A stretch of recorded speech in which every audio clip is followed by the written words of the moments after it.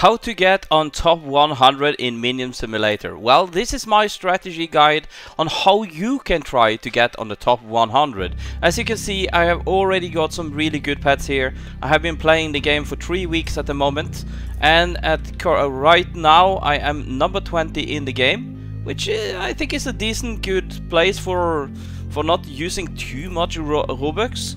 As you can see, all of the huge I have got during hatching. And if you want to know how to get these one during hatching, watch my video about how to get secret and huge pets, and I reveal all my secrets there. And you can also see I have 2 of the best pets in the game already, and a lot of these dark matter ghosts, and they're helping tremendously.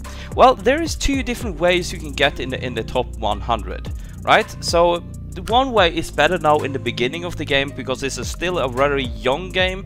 Later on, the other strategy is the one that you absolutely need to do.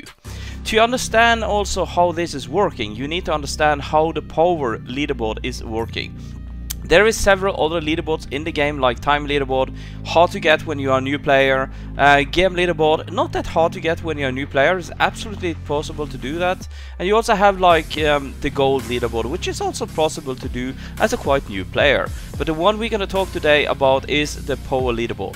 Well, the power leaderboard, the total power that is here is not the power of your mounted team, right? I have 19 mounted pets. The maximum you can get is 21, so by collecting a little bit more of these pets over here, I can just show you shortly. If I get like 500 and then catch even more, I will maybe manage to get up to 21 slots for that.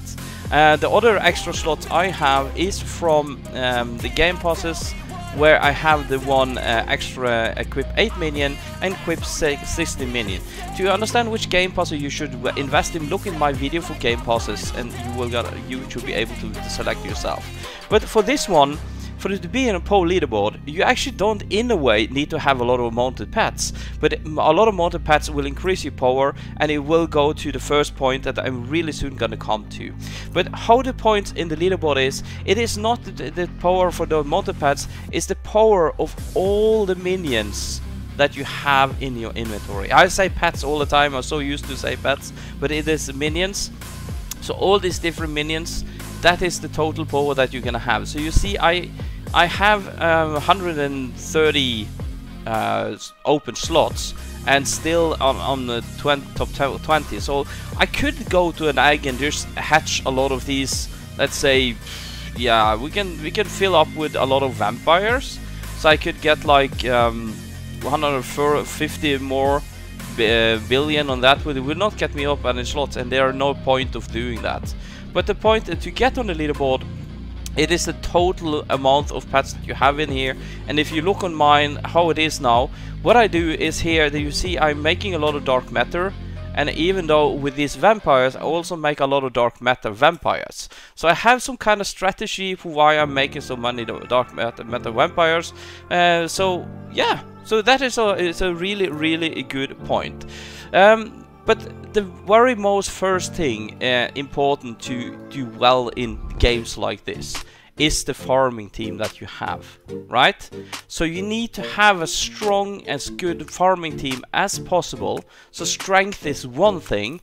The second thing is to have the correct enchants on them. For instance, that for the future updates is gonna be fire gems that I'm gonna have. And if you're gonna see here, I don't have the mountain right now because in Easter event it doesn't help to have fire gem enchants on minions.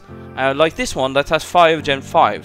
So when I go for taking a lot of fire gems, I will put on as many fire gem 5 pets as possible. In the future, the maximum that you can have is if all of the minions that you have fire gem 5.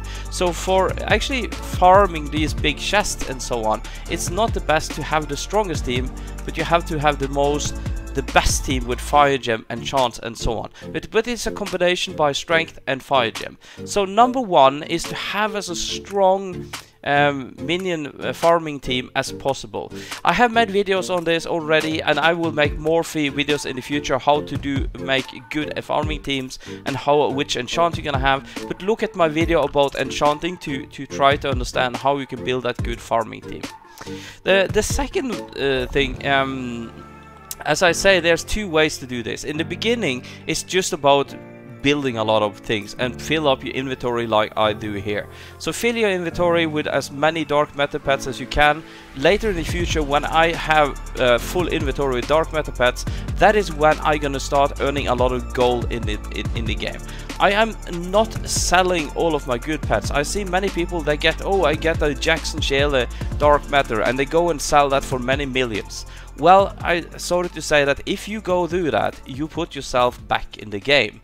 Yes, you have a lot of gold, but you have just sold one of your farming team. So never ever sell any of your pets in the farming team that you're gonna have. Even like a pets like this one here that has 5 Gen 5, I will never sell that. I will keep that because I need it when I take the fire gems. And all of the huge pets, I need them to also be a strong pets, but I also need all my huge pets to get as much power as possible, because a huge pet gets as much power as the best pet you have. So each of the huge give me 72 billion in power because of this good pet here. If I was selling both of my Jax Shale, I will all my huge will then be 50 billion in power. They will not be 72 anymore. So that is quite important as well to understand that. So that is for now in the game. Later on in the game, when this game gets older, timing is going to be the most important. It is still a little bit important now as well.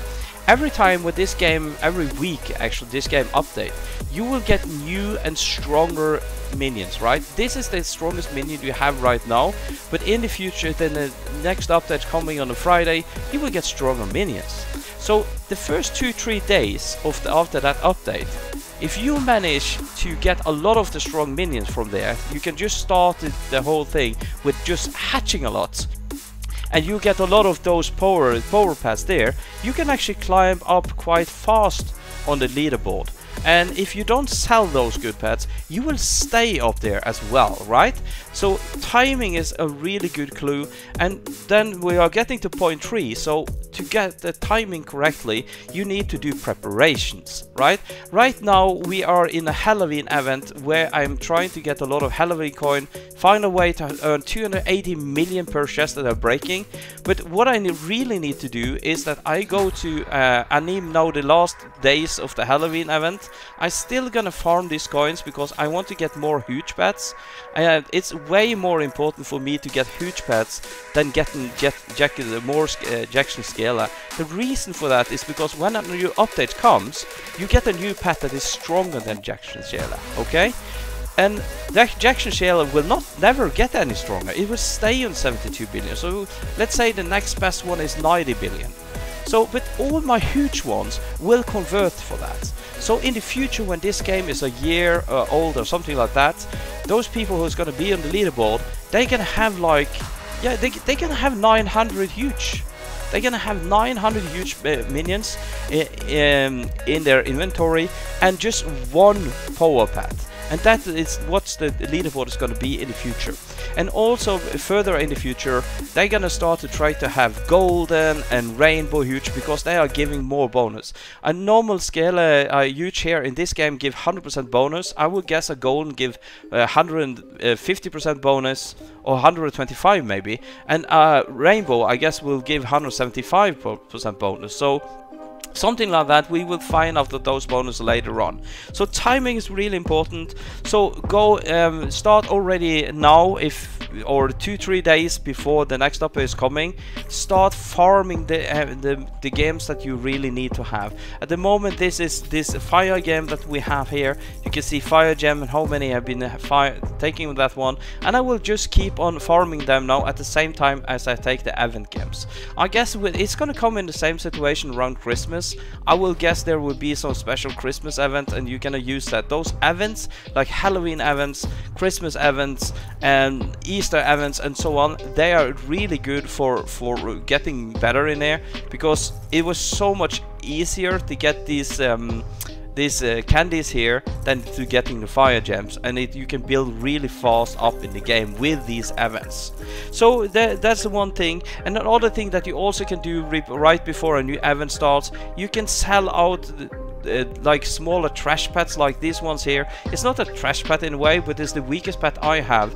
I can of course convert many of them to dark matter, but I always prioritize to do the best pets to dark matter, and then I make these to dark matter. But I will sell off the weakest pets that I have to earn some gold, and over time this will not give me a lot of gold in the beginning, but you can imagine when this is my weakest pet, later on these ones here is gonna be my weakest pets, and I can then sell more and more expensive pets as my weakest pets the longer I continue to build up my minion collection, right? So just build out your minion collection, and over time you will earn so much gold that you never will be able to use them.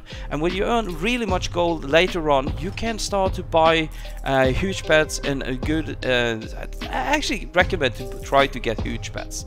Huge pets is the future if you really aim for the leaderboard. This is, of course, you need one like really good secret minion, but it is quite easy to get that yourself if you follow the guide that I have. Of course, it's easier with game passes than without game passes. But number 4 is, like I said earlier, never ever sell any minions that you are using in your farming team. You should never sell from farming team, regardless how much people are offering for you, but never do ever sell anything from your farming team. And of course, these other pets that is not the farming team, you can sell them, but I will not do that. I will think long term to keep and stay on the leaderboard, but it's also just that you stay on leaderboard. You will stay strong if you don't sell. There is no point having billions and billions of gold. It's way better to try to get those huge yourself in the game right now. But of course there's probably gonna come some time now where we can't hatch any huge and so on, but still you can buy game passes in this game, right? So you can buy these game passes here from people with gold. So that's a way to get gold, of course, but it's always, I would say it's better to farm yourself up with a good, strong farming team with a really good minions. So that is what I really recommend for you. I can just show you shortly how much I am getting at the moment. If I put on a triple here and a triple damage, you can see the income I have at the moment. If I really want to increase this income, I will be taking off maybe some of these ghosts, and I will be putting on some of those pets that has really good farming, like here fire gems instead, and that will even increase the income that I have even more. But remember, there's a balance between the strength and the enchantment that you have. So yeah, this was a lot of information, but at least this is the strategy that I use to try to get on the top 100 leaderboard. I used 3 weeks now to get up to top 20, so it should also be possible for you to get there. Of course, if you don't have any of the game passes in the game, it will take longer time, but it is still possible to get far up there on the top 100 without game passes. But it is extremely tough to do that without the extra minions that you can have. So these 2 game passes here is tremendously good, but also the ultra lock and lock game pass here is really important to get up there. But also it's gonna be difficult to compete if you don't have all of this extra 500 and 100 to 600 minion spaces here. It's also going to be more difficult because of course it's all the minions in your inventory, and having possibility to have 600 more minions in there makes this easier to get on the top 100 on the power board. It's so maybe so stupid, but that's just how it is in this game, games like this. So yeah, I hope this is some help for you. This was #1 Gamer Dad Viper Toffee. Like and subscribe, and thank you, and bye bye.